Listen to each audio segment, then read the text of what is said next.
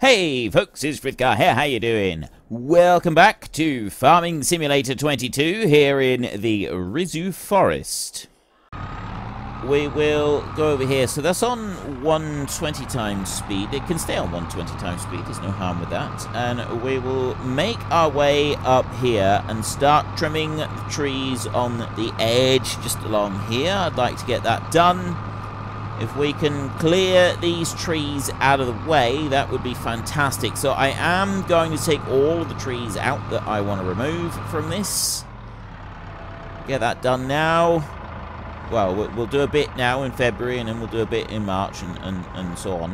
And then we can go back to working on decorating our houses. I also need to build the road that we want over here. See, these trees here, if I just keep the branches back out of the way, then I don't need to worry about them getting in the way, and we don't need to worry about them causing us any problems, just so long as I move them off of our main road. Once I do that, once this bit is done, so I think there's one, there isn't one over here at the moment I want to clear. There's that one that I do want to clear. Once I've got this bit done, we can see about starting to actually make the road down through. That would be quite cool if I can make the road all the way down through.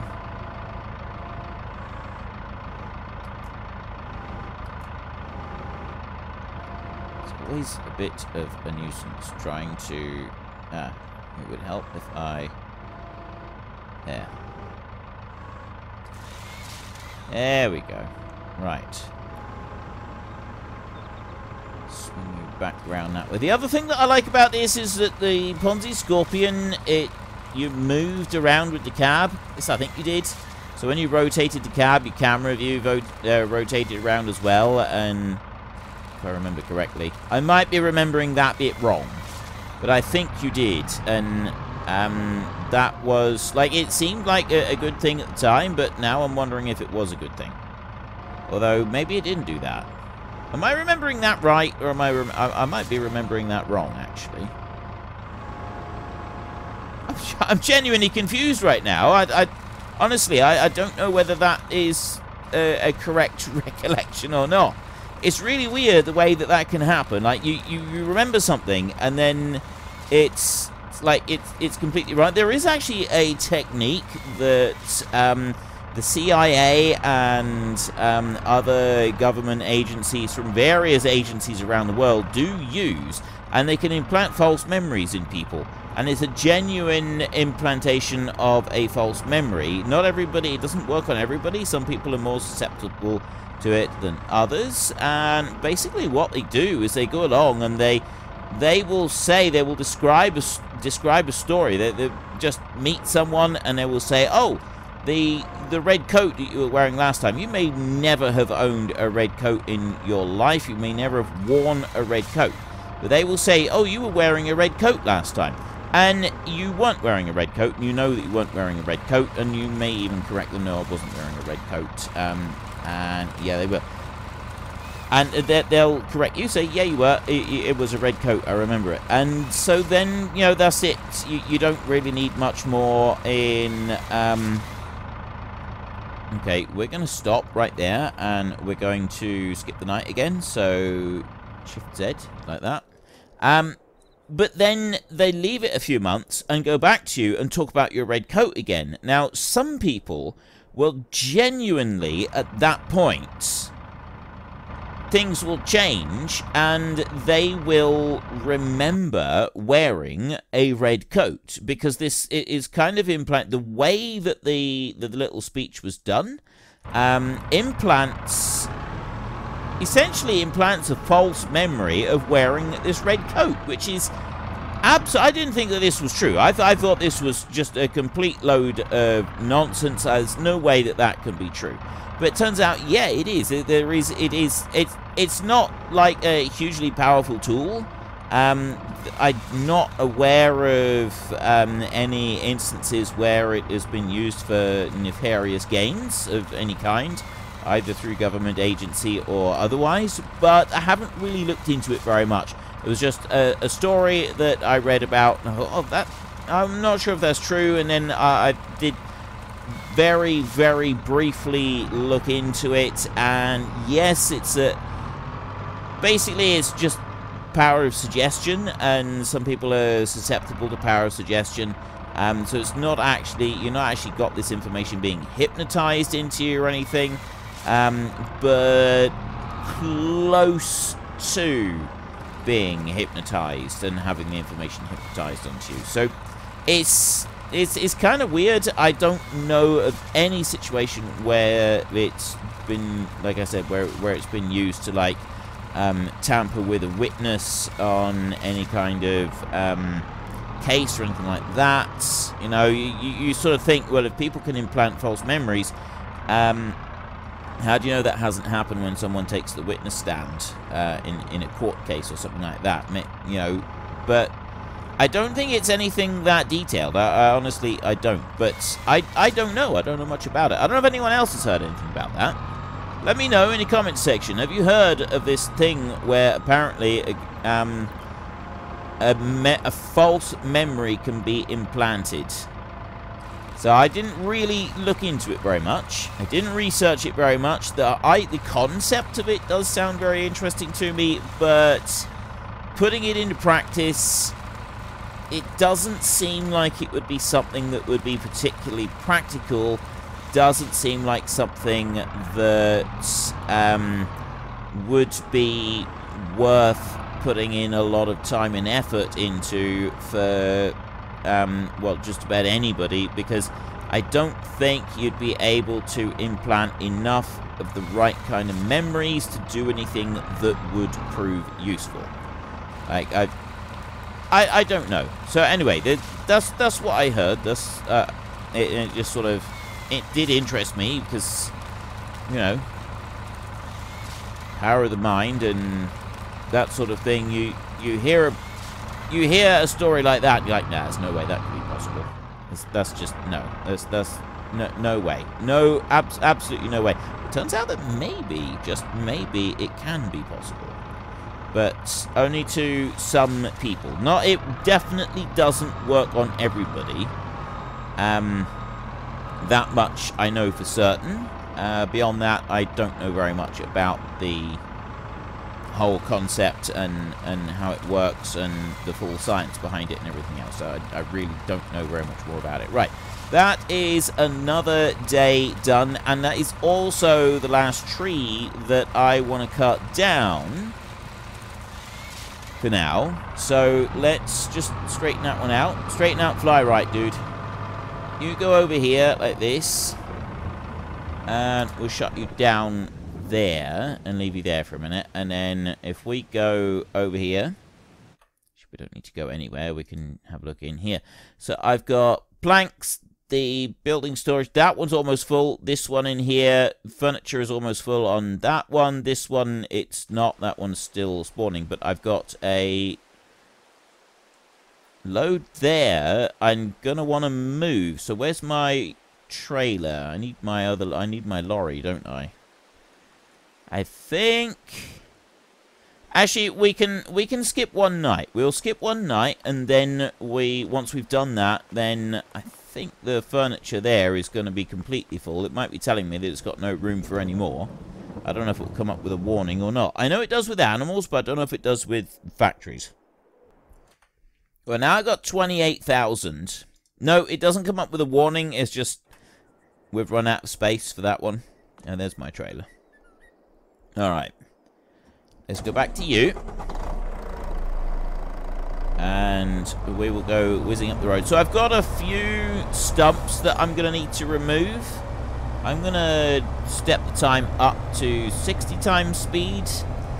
And I also going to want to start making this road. This is going to be the next thing that we do. We've got the houses there, and I've done a little bit of work on them, and we will do more work on them. But for now, I would like to start working on that road so that we've got that clean shot all the way through to the sawmill whenever we want it, and also because it's going to take a...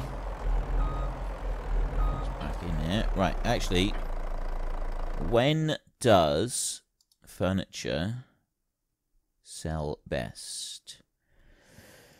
Here, June. Okay, right, so we're a couple of months away. We need to do the silage before we end up doing that. Let's drive this one round here like this, and we'll go and pick up the first 4 pallets off of here. So just come up next to it like that, and this one we press R and that starts loading it, and then I actually press R and keep it on there, and it will go through. Do it again just like that. There we go. Right, so that's unloaded everything that one had stored.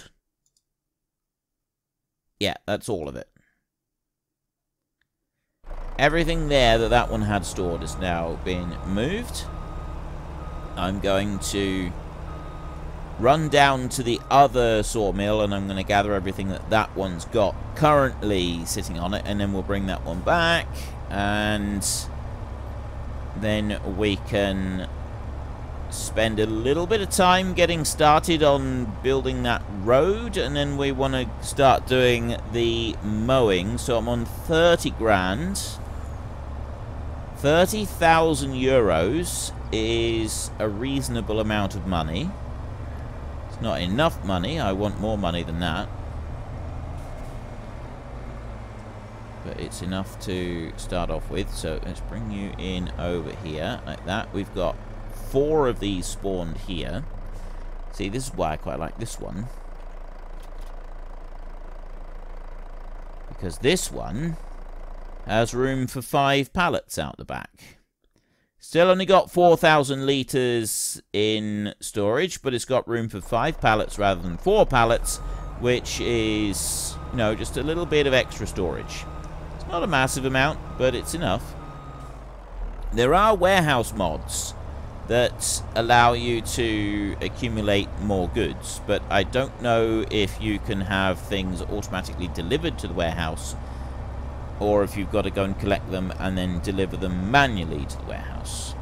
Could go either way with that one. We'll run back over here and we'll load up the other 5 pallets that I've got on the outside over there. There we go. Come in here like this. We've got a nice lot of produce here now. Put them on. Stop loading and shut that one off. So I'm curious how many pallets this one can load. Whether it will go double high on this. I think it does. I think it does go higher than this. I'm a little bit disappointed it doesn't turn them round and load them the other direction. But, I mean, this is one of the biggest trucks that we've got for doing this loading. There are various different options that we can use, but I quite like this one being an open plan trailer, because the other one that we have is under the miscellaneous is Profiliner, that one. So that one's really good, but you don't have an option with that one. Automatic loading, bale loading. Huh.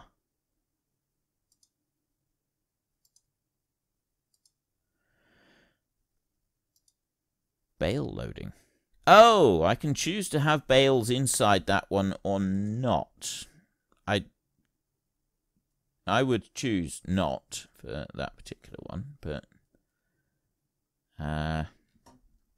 yeah, the only other one was the hook lift, wasn't it? We had a hook lift here somewhere.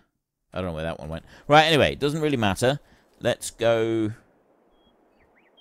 Actually, I'm going to go here. Here. Construction. Landscaping. Alrighty then. How am I going to do this? So I got this straight line that runs all the way up through here. Before I can do that, I need to jump over to this one, and I need to remove these stumps out of the way, otherwise they are going to cause us problems. So let's get them out of the way first. And then we can start thinking about... So I'm going to need to plant... I'm going to need to put down some plants to get rid of grass in order to get rid of the... all the plants up through this. Because we don't want that on the road. I'm not quite sure what material we'll use for the road. Maybe just a hard-packed dirt road for this one. If we choose to do a hard-packed dirt road, let's get rid of that tree there a minute, shall we? That one can go. If we choose to do a hard-packed dirt road, are we going to want, like anything on the edges of that hard-packed dirt road? Are we just going to want the dirt road as it is? Is there any other sort of changes that we might want to make? And also, I think we'll probably end up wanting to get rid of... Yes, we will. I'm not going to want that tree there. I think that one's a little bit too close to the road. Alright, let's leave it for a minute.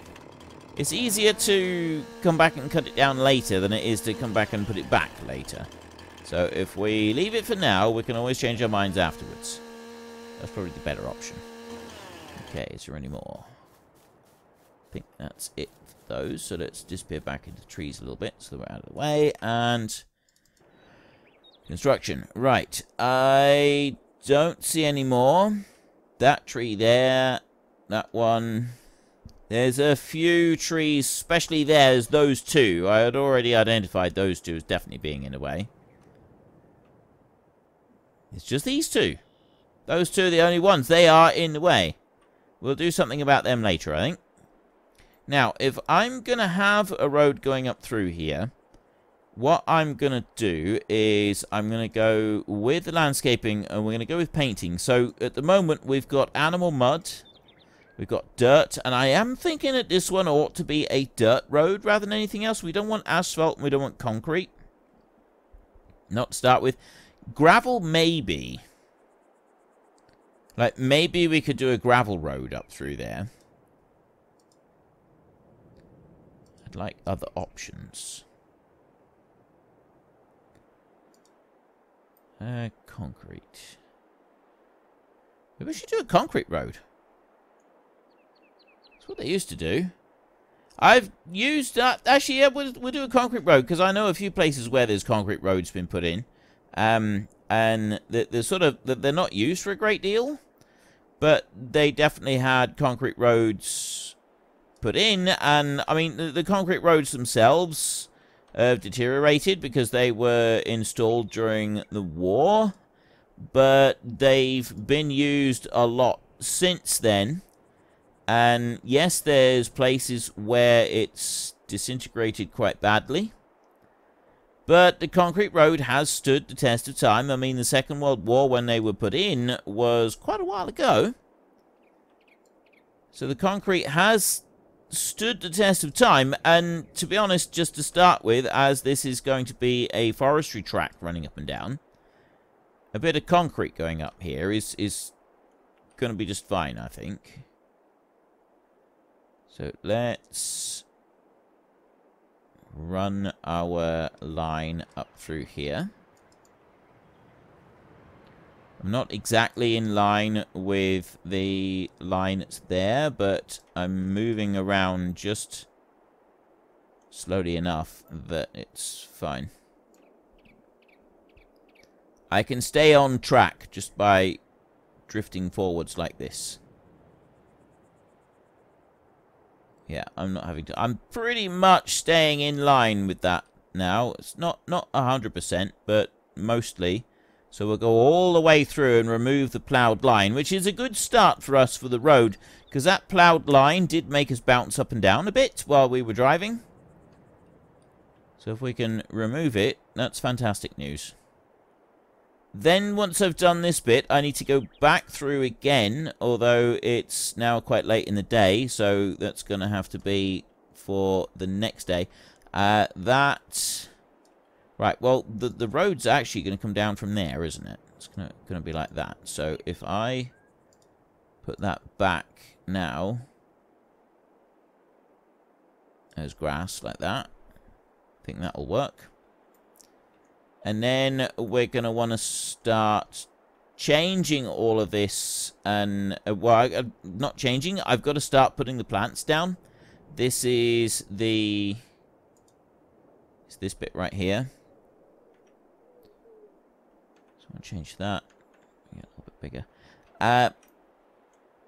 The advantage of this is once you put those plants in, I don't know if there's any way that you can remove the plants. Just delete them. I think the only way that you can do that is to paint again.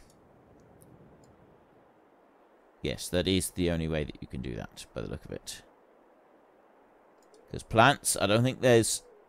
I don't know if I can do... No, there isn't like a demolish thing that you can do. So I can go back to there, and I can put like a line of grass up through, and it'll get rid of all of the bits and the shrubs and everything that we don't want up through here. But then I've got to go back and I've got to paint it again. However, I don't regret doing it like this, because now I've got a marker to show where the edge of the line is that we've been working on. But it's the end of the day, so we want to skip over to here. We're going to spend the night, and then it's May, which means that we need to start doing our mowing. That's our next task to go and do. So we sleep the night. I'll check on the sawmill and just see how much we've got in there. Animals are on the list. I would like to keep some animals. I'm just not starting them yet. So we're on 40,000 euros at the moment. Planks in there, that's doing fine. We've got a little bit of furniture there, a little bit of furniture there. This one is now completely full. That's down to 88,000 there. So I've got one pallet here. It's not until, is it June or July? Furniture, 6.3. We're in May, June. Right, well, we're in May at the moment. So it's the end of the day today and tomorrow that we're going to be wanting that. Excuse me. Okay, we will leave you there with our minion weight on. That one is absolutely fine. We will go to you. I'm going to fast forward time just a little bit to, say, 10 o'clock. Ooh, when does the sun come out? Let's have a look. Not till this afternoon. Right, well, we're not going to worry about that then. So we'll fast forward time until 10 o'clock. And now we will work on 5 times speed. I think it's best for now. We'll bring you over and drop that one down. So I'm up to 40,000 euros. Now, when I sell all of the furniture, I could go and buy another house. I could get an industrial unit, and we could build that down next to the sawmill. I'm going to need to clear a larger area in front of the sawmill. I'm not quite sure what we're going to do there. Just out of curiosity, get into the comment section and tell me, do you want me to be clearing the trees properly as we go, or do you want me to just use like the chainsaw mod and chop a lot of the trees down and move them out of the way like that? Because I'm happy to do either one. There's the two good options there, basically, and I'm quite happy to do either one. I really don't mind which one we do, just so long as we have one that we've decided that we're going to do. So, do you want to see me chopping down all of the trees? Start that one up. Do you want to see me chopping down all of the trees using the tree harvester, or do you want me to chop down, you know, just a few of the trees every now and then, keep the sawmill full, and use the chainsaw mod quite a bit to clear a lot of the trees using that one? I've done some with the chainsaw mod so far, but I haven't done a huge amount with it. Like, there's plenty of room for me to do a bit more with that one, if that's what you want to see. But it depends entirely if that's what you want. If you do, I'm quite happy to chop down a whole load of them. I was originally planning to do that, but I kind of like this idea of being able to make use of the money that we get from these trees. Like, those trees are worth a vast sum of money, and we're going to need quite a bit as we build up our town here. Although we're doing all right so far. We've got 4 houses now that we're renting out. We're becoming big time landlords, we are now. So around this way. I love the fast speed. I really, really love just how quickly we can get this job done like this. I don't want to turn too sharp because I don't want to be leaving bits of grass behind because it's just a bit of a nuisance. And then I will go on down over here like this. Right, where are we going to go to finish this one off? I would say kind of like that. That seems about right here. Let's try that angle and see what it does. Okay, that's not quite the angle I was expecting it to go. So if I move it over this way a little bit further, there is where I want to go. Right. That's perfect. That one can now carry on and do that. And it does work at full speed with the hired help as well, which is even better. So then we can go this way. We've got our New Holland 240 Genesis Turbo. We've got 49.7 litres of additive in the trailer. So we don't need any more of that. It's 60 litres, isn't it, for more additive? If we go into here, we have a look. That one, it's 60 litres. Right, so when we get to below 30, we can load up another pallet of that. I can start driving around this field here. I do love the minion weight that we've got. That minion weight is fantastic.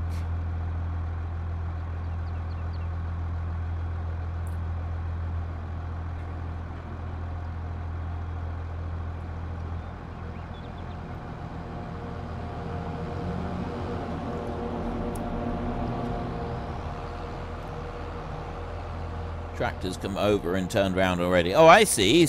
It went up, or she went up, turned around and did that bit there, and the next line is all the way up over here. At least they are doing it all properly. Right, that's fine. So, slow you down and start you up. Are you actually going to be able to pull this one around the field properly?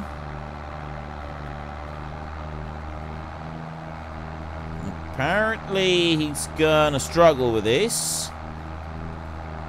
Ah, that's disappointing.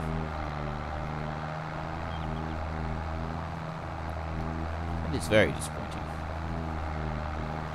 Well, the tractor's quite cheap, isn't it? I mean, I think the tractor can do it without amounts of issues. Unfortunately, folks, that is all we have got time for today. A massive thank you to everybody who has earned their way into the Great Book of Names. To find out some more details about all the names coming past, please head into the description and click on the link to the Discord. It's a link to another video. The link is on the other video. Please also consider checking out the links there for Nitrado, who provide gaming servers for games like Farming Simulator, Minecraft, Ark, and several others. And there's also Fanatical, who will help support your gaming habit by providing you with cheap games and also giving me a small commission on anything that you buy using my link. If you've enjoyed this particular video, then please head down below and give us a like. And if you really enjoyed it, then please tell your friends all about me. Get them to come and watch as well. That would be awesome. And until next time, thank you very much for watching. This is Frithgar. Goodbye, and see you later.